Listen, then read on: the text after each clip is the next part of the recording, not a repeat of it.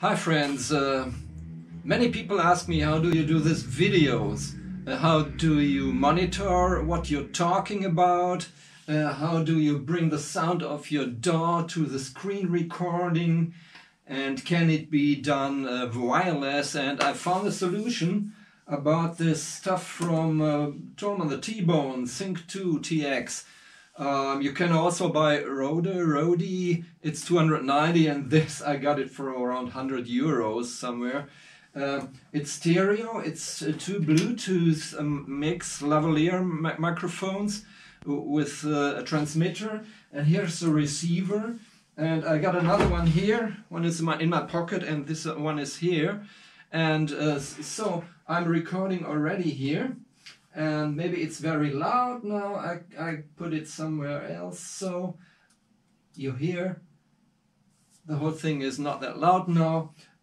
What I record now is the camera. I made this clap in the beginning, so I have the clap in there and in there, so I can mix everything up in Final Cut in the end, or a different program.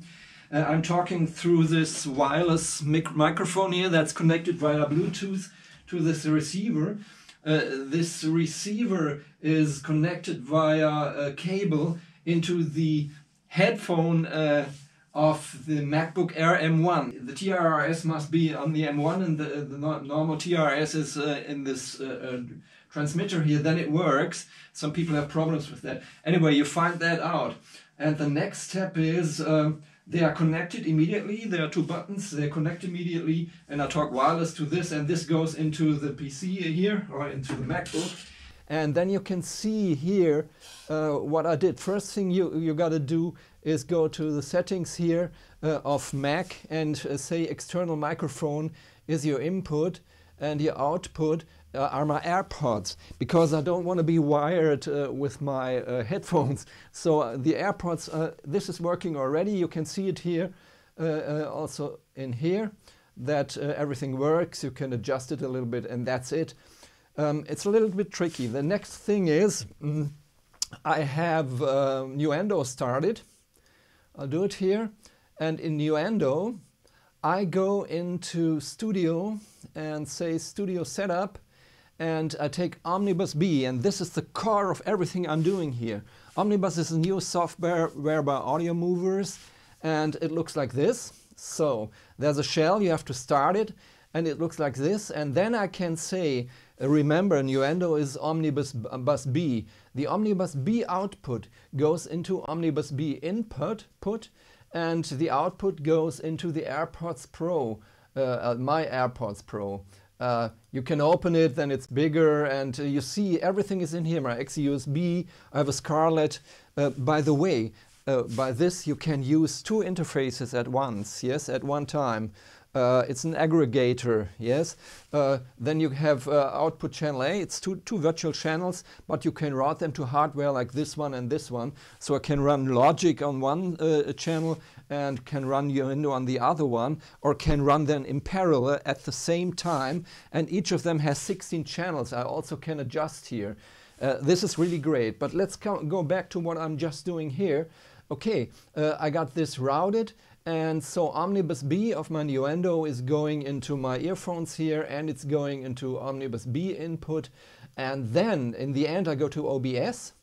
And in OBS I already have my external microphone here. This is this one with the Bluetooth. And I have here, down here, I can say Omnibus B is the second channel. And you remember Nuendo was Omnibus B, and I go into Nuendo and start it.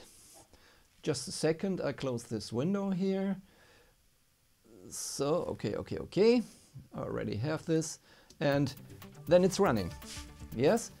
And you see in this software in OBS, you see Omnibus B is this here. The other one is my microphone, and I can adjust the tone a little bit. The moment I go in here, I'm out of here. Yes, you see that. But as it runs, I can close that, and then I can go like this into Cubase and explain everything, and go into editing and play it loud and whatever.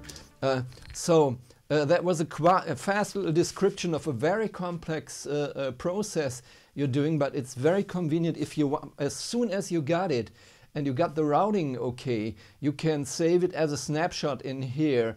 And the next time I'm using whole stuff, I'm starting OBS, I'm starting Nuendo, I put in this microphone and everything works out of the box, and I have a wonderful screen recording of the whole thing, yes? And in the end, I only have to stop it. So this is really great, isn't it? This is the GoPro sound now because I stopped already OBS. I found that their manual is quite redundant. It's really not that many ideas. If you have ideas by yourself, just post it somewhere or write down in the comments what you can do, and we get into this. It's a little bit confusing at first with this virtual things and with the hardware routing and back and forth and everything. But once you get into this and you have the snapshots then, I show you the snapshots here. I have, maybe you see by the camera now. This is a snapshot for the different audio interfaces here, and each one has 3 channels. You open this here, and so that's really great. You hear the difference between that sound and that sound? Yeah, so that's quite a good reason, and I can move wherever I want to. It works. Thank you.